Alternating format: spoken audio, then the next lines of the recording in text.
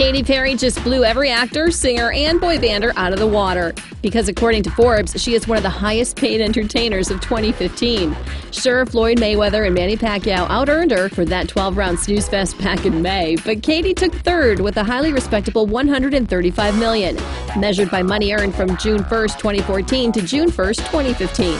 The list is based on figures from various data centers as well as interviews with agents, managers, lawyers, and sometimes the star themselves.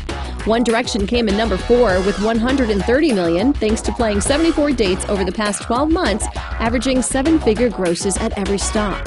Shock jock Howard Stern came in 5th with $95 million, and Garth Brooks followed with $90 million. Author James Patterson took the 7th spot with $89 million.